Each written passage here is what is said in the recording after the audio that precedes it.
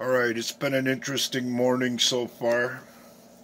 Apparently YouTube has been taking down videos that are connecting 5G to the coronavirus. Remember that dream I was talking about a couple weeks ago?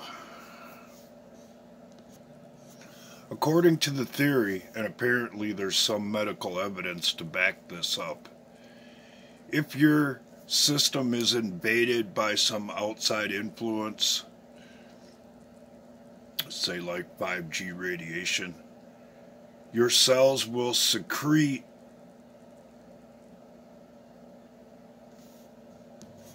a substance that will come up positive for the coronavirus. Don't get me wrong, the virus and the outbreak is real. However, they've come up with a clever way to make it seem a lot worse than it really is.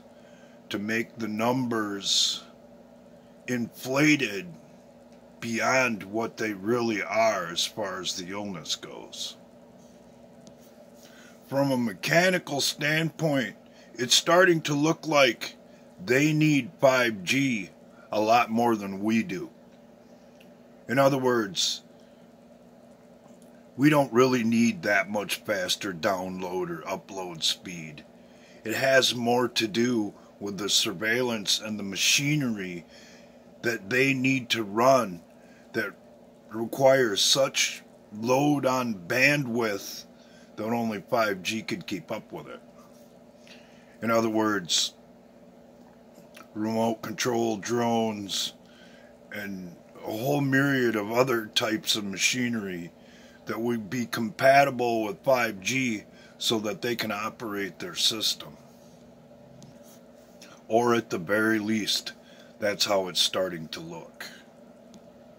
I've said this before and I'll be more than happy to say it again. They can't stop. They won't stop. Their crimes are too great. And seeing as how everything changed in 2016, they don't have any choice but to push forward and complete their life's work, as it's called.